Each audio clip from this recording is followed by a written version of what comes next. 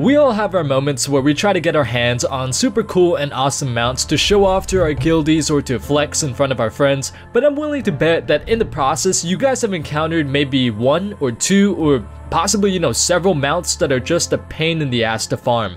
In today's video, we will go over 5 annoying mounts to farm in WoW. Now keep in mind, it says 5 annoying mounts, not every annoying mount in the damn history of the known universe to have ever been. Number 5, the Phosphorescent Drake.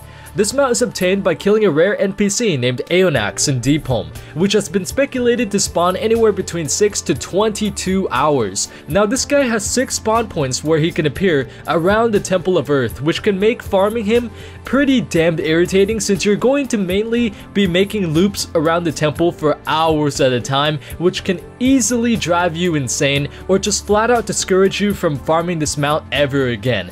In addition to this, a rare NPC named Bloodseeker, which is a level 32 bat, shares the spawn timer with Aeonax, so when it spawns, it has a lot of people going nuts since they think that it's actually the Drake, but in reality, it's just a level 32 bat flying around. This led to the bat being almost as popular as Aeonax itself, with people referring to it as the reason for Mount Farmers' heart attacks and as the biggest trolling mob in World of Warcraft.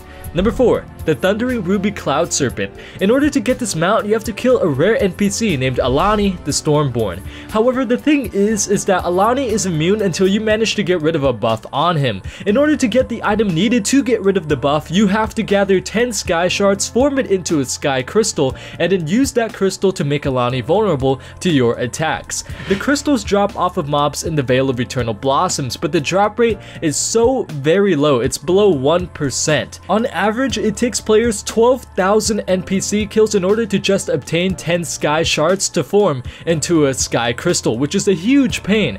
Now of course nowadays you can just run around and one-shot these guys pretty easily, but the fact that you're dancing with RNG doesn't make it any more appealing. Now this mount, although it is honestly probably the easiest to get on this list, I will say it's one of the most dreadful. It's easy in the sense that if you're continuously farming this, the shards will drop for you inevitably, but it's dreadful in the fact that you have to kill over 12,000 mobs just to get the item needed to kill the boss. And who knows, with someone else's luck, it may only take them 4,000 mobs, but with my luck, it will probably take me 30,000. If I ever want to get this mount, I'll probably just say fuck it and buy it. Number 3, Poseidus. Poseidus is an incredibly hard mount to farm because I farmed Time Lost and Phosphorescent before, or I've tried to, but I have to say Poseidus is the one NPC where I encounter tons of people during my farming route. Whenever I make my routes around the zone, I always see people swimming with me, swimming past me, or just AFKing at one of the spawn sites. Most of the time I even see like level 1 bots just chilling at the spawn location. This is the main reason why this mount is so hard to come by. Because of the fact that it is tradable and sellable on the auction house, a lot of people are going to be farming it for the chance of 300k gold or however much it's going for on your server. In WoD, I left my hunter in Vashir for about 2 months and logged in every now and then just hoping that it would spawn the moment I would log in.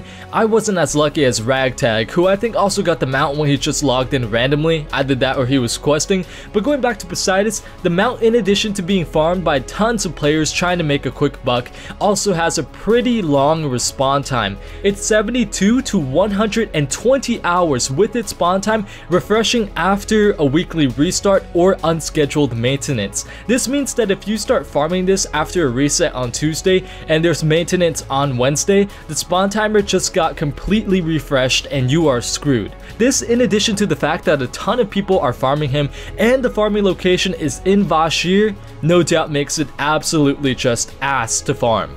Number 2, Void Talon of the Dark Star. As if farming in one area isn't hard enough, to get this mount, you will have to enter a portal in Draenor named the Edge of Reality, which lasts for 5 minutes until it despawns if no one clicks it.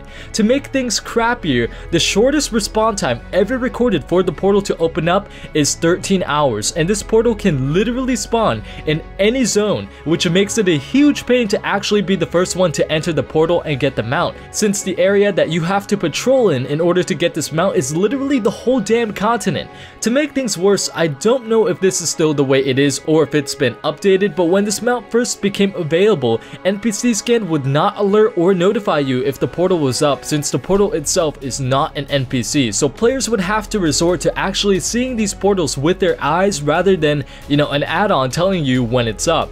To get around this obstacle though, many players resorted to making macros which will trigger a sound file whenever the tooltip shows up for the portal. This means that unlike NPC scanner where you are just near the NPC and the alert rings, for the macro to actually work, your mouse cursor must be over the portal showing the tooltip in order to trigger the sound. In addition to this, the macro will also not work if your cursor is blocked, such as if someone is standing between you and the portal that's up right now. But there is an upside though. It hasn't been 100% confirmed, but in most cases, if someone does not click the portal leading you into the scenario which allows you to loot the mount, the portal will respawn after 1 hour at one of its other spawn points in Draenor. So have fun figuring out which one it is and getting there first. Number 1. The Grey Riding Camel.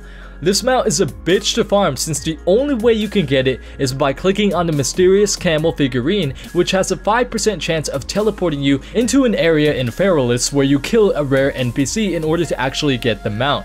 The hardest part of farming this mount, however, is finding the figurines themselves, since each figurine responds in the time period of a minimum of 5 hours to a maximum of 22 hours. The figurines in themselves are stated to be as rare as Aeonax or the time-lost Proto-Drake, which is pretty damn hard to believe, but to those of you guys who religiously have farmed this mount, not those of you guys who randomly stumbled upon a figurine and clicked it and it teleported you to Feralis, but those of you who seriously farmed this mount for a good amount of time, you can either confirm or comment your disagreement on that.